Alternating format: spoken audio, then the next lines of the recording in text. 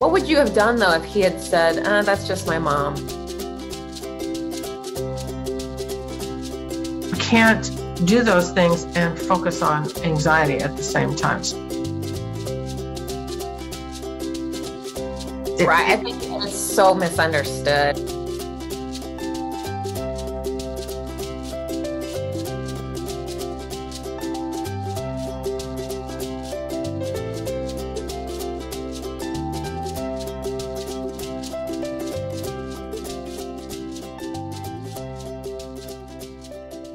Hello, everyone. Welcome back to the Fascinating Womanhood channel, where we talk about everything that has to do with developing femininity and building strong, long-lasting, loving relationships. I am Cherry Lynn, and I'm here with my mom, Dixie and Forsyth.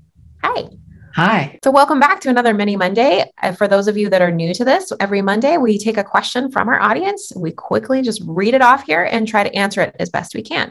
Keep in mind with these questions, we don't have a ton of information, so we just try to answer it with a little bit of information that we get from our viewers. So we're answering a question about a woman who thinks her husband's a little bit lazy and she's really frustrated. She doesn't know what to do. So on our mini Mondays, we always read the questions out. Bear with me here. This one is a long one, so I'm going to read it.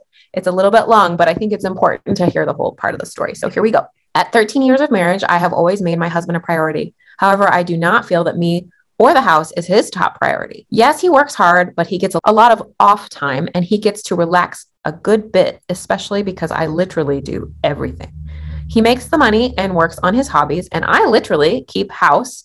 I do all the grocery shopping, all the cooking, all the cleaning, all the laundry, etc. A very recent example of all of this is the washing machine started to leak. So I let him know. Now, in my house, he is a Mr. Fix-It. He has built and rebuilt things his whole life. So we don't need a repairman. He can usually do the job. I didn't want to nag. So 4 days later, when it was time to do laundry again, I simply said to him that it appears the water is leaking from the bottom of the machine and it's during the drain cycle. So it might just be a seal or a hose that is loose. His response was, "Oh, I forgot to take a look at it." 2 days later, he still had not taken a look at it. And I said to him that I was going to get a drip tray for the machine, to which he responded again, "I'm sorry, I forgot about it." The following day, when I returned from running some errands and he had been on the couch literally the entire day, by that point relaxing, I told him that I had got him his favorite ice cream and some of his favorite snacks for the week, which he smiled and then simply said, "I have thought about you a lot today. Did you think about me in the washing machine at all?" His response was, "Oh, I'm sorry, I forgot again." And then he finally went and took a look. So that being a very typical example, I don't feel me or the house is the priority that it needs to be. And so I don't know how to get that to change. Woo! All right. There's several points to this. First of all, it sounds like she is frustrated with him because he doesn't think like her. She said that he works really hard, but then it sounds like she's saying that he gets a ton of time off. So I don't really know the balance of that one, but men don't think like us. It sounded to me, reading it, when she said she was going to get a drip tray, sounded like that was a temporary fix. I don't know whether she did that or not. But if my husband said he would do something and he didn't, and I reminded him once, and he didn't, if it was me, I would just say, hey, I would just assume, and I would say, hey, I know you're really busy. You got a lot going on your plate. I'm just going to hire someone to do it, to take it off your plate. Right. Now, exactly. If he's Mr. Fix-It, that probably will bother him, and he'll just fix it and say, I need to have it fixed by tomorrow because I have a lot of laundry. I wouldn't hint. Men don't get hints. She doesn't realize that she's hinting. The whole time that I was reading that, I was like, oh man, she's hinting. She doesn't realize it. And she's taking care of all these things at home, but he's taking care of bringing all the money in. So I'm not sure where that all fits in, because guys don't think like we do. I would just say, look, this needs to be, I need to have it fixed by tomorrow. I need to have it fixed by today.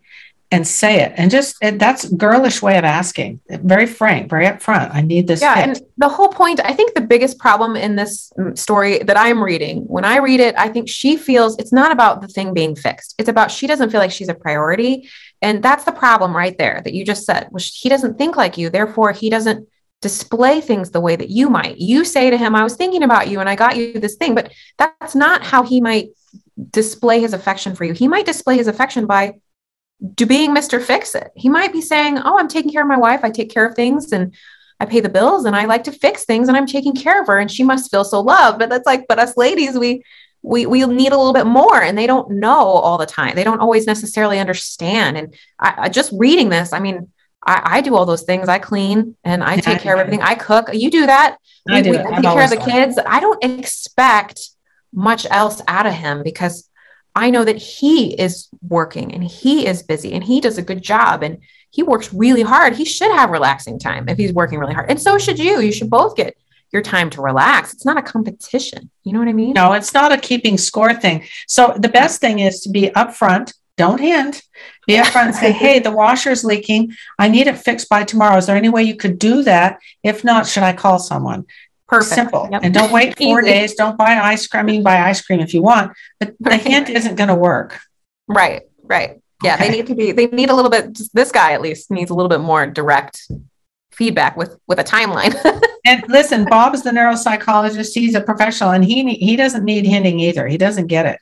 My husband doesn't get it either. There's things all over the house and I'm like, oh boy, I wish he would get to that. And he forgets too. I get where this is coming from with the washer. That's a little bit more urgent. So that's where the urgent kind of timeline needs to get in there. He needs to know, oh, I need to have this done tomorrow. Okay, got it. You know, it's simpler than it seems. I couldn't have waited 4 days. I couldn't wait that long either. Oh boy.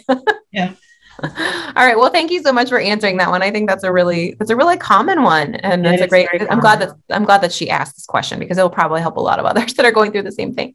And if you have a question that you would like to submit for a mini Monday, we'll list that email on the screen and you can email us and let us know. And hopefully we will pick yours for the next mini Monday. And for those of you who haven't read Dixie's book or haven't found us on social media, all the places you can find us are attached to this video and the links below. And we'll see you next time. Bye. See you next time. Bye.